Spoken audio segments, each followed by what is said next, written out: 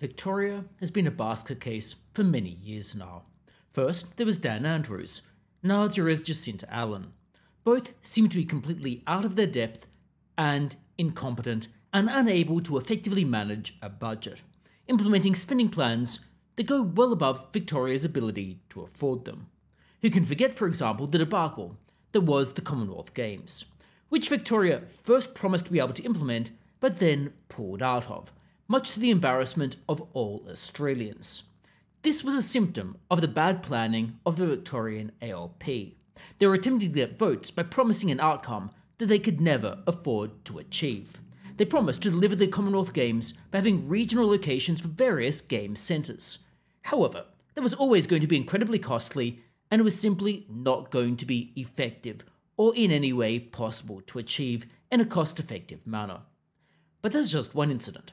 The Victorian ALP has had cost overruns all over the place, and the latest catalyst is the Victorian Rail Loop project, whose cost has ballooned and is now threatening to create a credit rating downgrade, which in turn would raise the cost of borrowing money for the Victorian government and raise the interest expense, thereby worsening their debt and deficit situation, and thereby forcing the Victorian ALP to tax its citizens more and more and more, ever taxing people more in order to pay for their own mistakes. Now let's focus on the debt for the Victorian ALP at the moment. Such is their incompetence that debt has ballooned. The Victorian government's own budget forecasts indicate that net debt will grow from $156.2 billion on the 30th of June 2025 up to $187.8 billion on the 30th of June 2028. This is an average annual growth rate of 6.3% per year, and this is in their own forecasts. In the decade of 2023 to 2024, net debt has increased on average 22.9% each year. That is a phenomenal increase in debt. They're spending well above their means. The debt is increasing much faster than inflation, for example. It's increasing much faster than Victoria's ability to repay that debt. And it would only get worse, because if the Victorian government keeps spending the way it does, and keeps managing things in the same incompetent manner, its credit rating is going to be downgraded. And as I've indicated, if the credit rating is downgraded, then the interest rate on the debt is going to go up, which means the interest expense increases, which means the deficit gets worse, which means the amount of debt then has to increase in order to compensate. In essence, the Victorian government is digging itself into a death spiral, and seems to have no intention of turning things about. They in fact appear to just have an intention of putting their head in the sand and allowing things to get worse, hoping they can tax their way out of their own debacle. Such is the incompetence of people like Jacinta Allen and Dan Andrews. Now the chickens here are coming home to roost. Ratings agencies have warned about this issue. They have warned that Victoria is about to face a credit rating downgrade. This should not be a surprise. The catalyst, of course, was Victoria's Rail Loop project. Reportedly, the project was to cost about $34 billion. That is a huge amount of money. However, it is actually worse than that, because the cost has now blown out and is at least 3 times that number, and it's climbing. Allegedly, the project is actually even worse when you think about the planning of it. It allegedly was a gift to the now disgraced CFMEU. The ALP, when it took office in 2014, cancelled the planned Eastern Distributor project. Now one can debate about the Eastern Distributor and its merits or whatever. However, they cancelled it, which was much cheaper, and then replaced it with the Rail Loop, which was much more expensive, still not delivered, and has had massive budget blowouts. Not only that, they listed the CFMEU as the preferred contractor reportedly, and for its part the CFMEU would then go and support the ALP and aid its election. It appeared to be rather circular. The ALP would come into government, create a project that would benefit the CFMEU, and then the CFMEU would benefit the ALP, in a rather cosy circular manner, which isn't really helping Victorians, but is certainly helping people to retain power. Now this proposed rail project has become a farce due to its enormous cost blowouts, and the cosy relationship between the ALP and the relevant union. Ratings agencies have now warned that this is a disaster, and unless the Commonwealth Government comes in and provides assistance, then Victoria's budget will be so bad that their credit rating will need to be downgraded. Now, of course, if the Commonwealth Government comes in and helps out Victoria here, It just means that everyone else is paying for Victoria's incompetence. Now, I'm sure the Commonwealth Government and Anthony Albanese would pretend that they are giving money to Victoria, but it's really taxpayers. Whenever the government is giving money to someone else, it is coming from taxpayers. Anthony Albanese is never giving anyone his money. He's giving someone else's money to resolve this problem. Now, of course, the Commonwealth Government is going to find itself under more and more pressure to save Victoria. This would resemble the worst type of bailout. A bailout where there are no consequences for the incompetence that led to the whole situation. There would appear to be no requirement to prevent it happening in the future. It would appear to give the Victorian ALP license to waste yet more money on yet more projects. And to be clear, they are wasting other people's money. When Jacinta Allen goes and burns money on something, she's not burning her own money, she's burning Victorians' money on these things. Hence why she can do almost whatever she wants, because she doesn't bear the consequences of it, and particularly when Victorians don't seem to be inclined to vote against the ALP, well, there are no electoral ramifications either. It appears one can go and do all of these incompetence measures without there being any actual consequences. Now, the problem, of course, like I've indicated, is the Victorian ALP shows no signs of losing office.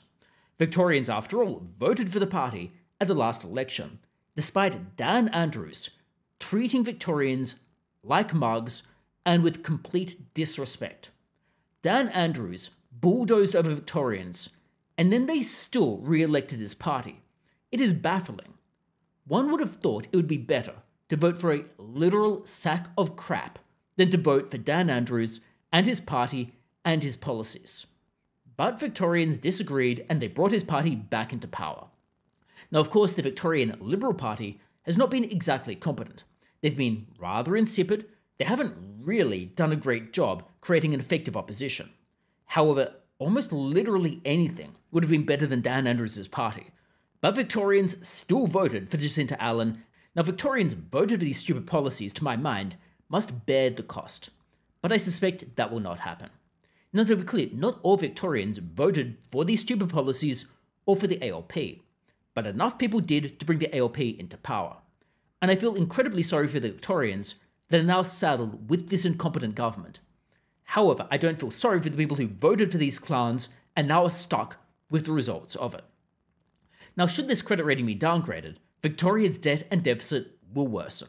Because in simple terms, the way this would work is when the government runs a deficit, well, that deficit needs to be financed somehow, and it's financed by borrowing.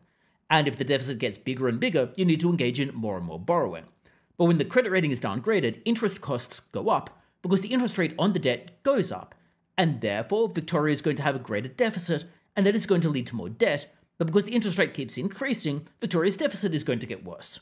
It's a bit of a death spiral, unless and until Victoria shows some signs of getting its spending under control.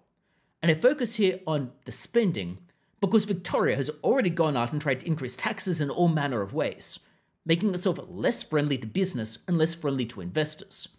Those investors would then logically just not invest in Victoria and would invest in any number of other places where it might be a little bit more competent. And Victoria therefore would actually lose out on business activity because people have other places to go. It's not like in the bad old days where people were stuck in a particular state. People can now move between states, they can move money between the states, people can move their businesses offshore, in fact. Indeed, human capital and financial capital is now incredibly mobile. Governments can't steamroll over people and implement stupid policies and expect people to just sit down and take it because they have no option anymore. Now, of course, there's no immediate solution to this being resolved. Hopefully, at the federal level, there is a little bit of a solution, at least at the next election. We get a split House and a split Senate, so that one party, in particular here the ALP, doesn't have effective control over both houses. However, that may or may not happen at the next election. It remains to be seen. Peter Dutton hasn't exactly been the most inspiring opposition leader, but at least he is mounting a degree of opposition, as we've seen with his comments about immigration. However, the ALP seems like it still form government after the next election, and it's not at all clear that the ALP will lose control effectively of the Senate either, or perhaps there will be a power-sharing arrangement between the ALP and the Greens, which might in fact be even worse. Now, to its credit, One Nation has been the standout performer in criticising these bad policies, but it's not clear this will necessarily result in electoral gains. Maybe in the Senate, but it appears unlikely they'll actually win a seat in the House, given how preferences tend to shake out in elections. And I'm pessimistic overall. I don't see the situation getting very much better, and I don't see politicians turning things around. In fact, I suspect that this will continue to get worse. I think the politicians will continue to rip off citizens while peddling myopic misinformation to try to get voters to re-elect them. And voters might do this because voters don't have the time, with all of their other responsibilities, their work responsibilities, struggling with cost of living, struggling with childcare and the like, to pay minute attention to the policies to disentangle why they are so bad. Rather, to some extent they rely on the media, which itself is not necessarily competent, and or rely on information from politicians who are often misleading people about those policies, thereby enabling the politicians to get re-elected. The only real solution is for people to effectively try to vote with their feet, and as far as possible move away from these states that are incompetent, or when possible it might lead to businesses and people moving overseas to perhaps more friendly environments if the politicians don't get their act together. We can only hope that they do, and we can only hope that organizations like these ratings agencies force politicians to actually start behaving in a somewhat halfway competent manner. But I suspect that they'll probably just steamroll over people anyway. Let me know your thoughts about it in the comments below. I would be interested to hear your thoughts about the whole situation as well.